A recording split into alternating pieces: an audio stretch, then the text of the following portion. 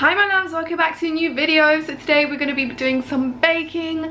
Finally, I know you guys have been waiting for this video and it's here. Trust me, it's here. And today we've actually got a super easy no oven bake cake recipe that I'm going to try and do for the first time ever. But before we jump into the video, I'm going to do my post notification shout out. Today's one's going to go to Aurora Glam, so thank you so much for hitting that bell button. I really appreciate it. And if you guys want to get one next time, all you have to do is subscribe, press the bell button, and let me know in the comments below when you've done so. So like I said, I'm going to be doing a no bake cake. We're going to be using a pan on the stove, and hopefully this goes out really well. It's really easy and I pray that this goes well, guys. Now the recipe that I'm following is by Emma Goodies. She has a really cool channel with amazing recipes. I definitely recommend it, and I'll link that in the info box, but I will be following her recipe in today's video. So the first thing you want to grab is your frying pan. The recipe says to use an 8-inch heavy bottom pan. I know this is a heavy bottom pan, but I don't think it's 8-inch because this is definitely a bigger one, so I doubled up the recipe.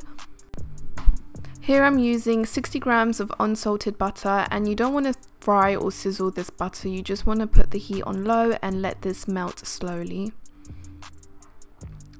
I like to swirl it around in the pan just to help it melt a bit easier, and also grabbed a spatula, a silicone spatula, to kind of like crush up the butter a bit and speed up the process because this was taking longer than I thought. So once the butter is nicely melted, I'm going to grab some unsweetened cocoa powder. I use the Bourneville one, which is really good, and I'm using 50 grams of this. And this process is actually called blooming, I think, and I remember seeing a comment in one of my videos where you guys mentioned this, and this is my first time trying it. It's where you mix the cocoa powder in something warm or hot to help release the aromas or the taste of the cocoa powder.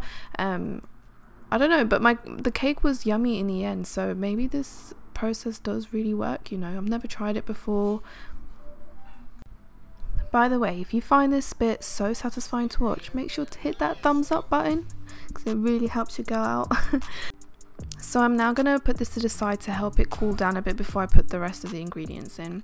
So now I'm putting some caster sugar in. It's 140 grams and 2 eggs, and I'm going to quickly whisk this in. I'm using a silicone whisk so I don't damage my pan, because this is like my favorite pan. I literally cook all my stuff in it. I got it from Tesco and it's by the brand Go Cook. So yeah, you just want to give this a good mix, make sure everything is incorporated, and also make sure to get the edges as well, because sometimes some of the mixture just stays there and you kind of sometimes miss that out. And now I'm going to put in my dry ingredients. I'm using 80 grams of self-raising flour. I only have self-raising, so that's why I use all the time, and as well with 120 grams of milk. And you just want to slowly mix this in. I did sift my flour in so that I don't get any lumps or anything when I'm mixing this.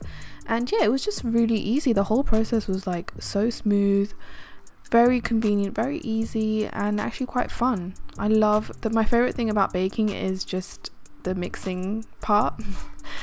So now I'm going to use also 1 teaspoon of baking powder. This is optional, but I really wanted that rise in my cake, so I just added a bit more of this, even though it's already in a self-raising flour. But I always tend to do this. I always add a bit more of baking powder.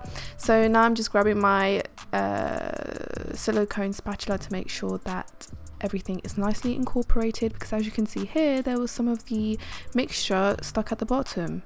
So yeah, now I'm going to put this to cook. I'm going to cover it. I actually found this as a cover, but I didn't like it because it didn't have a hole in it, so I ended up changing it, and I found this one right here, and as you can see, there's a little hole in it so the air can come through. So I'm going to cook this on a low heat for 20 minutes because I did double up the recipe.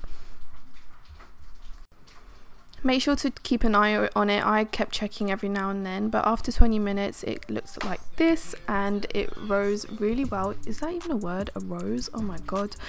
So I took a toothpick to check that the cake was cooked, and the toothpick came out clean, so that was all good. And I also poked a bunch of holes in it because we're going to put some milk into the cake afterwards, and after this I'm just going to let my cake cool.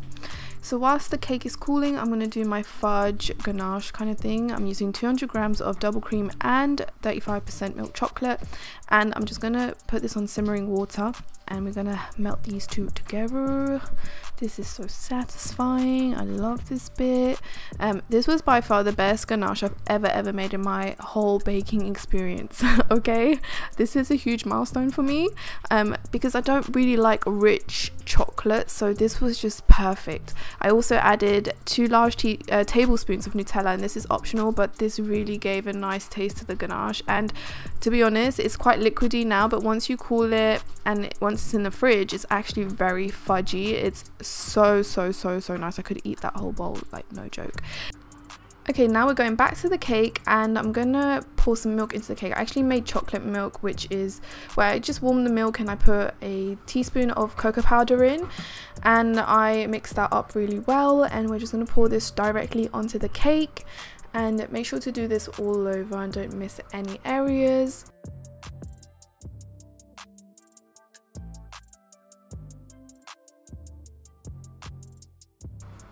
I also used a fork to poke some more holes into the cake just to help the milk go into it easily, because it was just kind of like sitting there.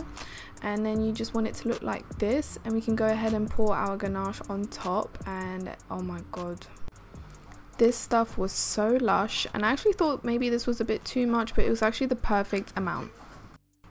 So I'm just going to even this out with my spatula, and I left it in the fridge for like 30 minutes. It was definitely better and more firm the next day, and the milk settled into the cake way better, but even after 30 minutes it's actually quite yummy, and it cut really nicely as well. But this is what it looks like, and I was actually quite proud of myself. I pulled this off. I made a cake in a pan. Like, what? I swear, who needs an oven? Alright guys, it's now taste test time. I've had this cake in the fridge for a bit to help it cool down, but I'm so excited to taste this right now. I'm actually really pleased at how well it's risen too.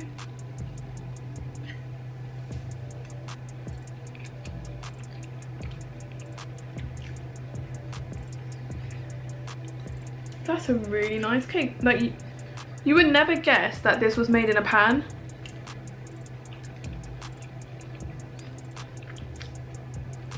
Oh, and the milk definitely gave some like moisture into the cake.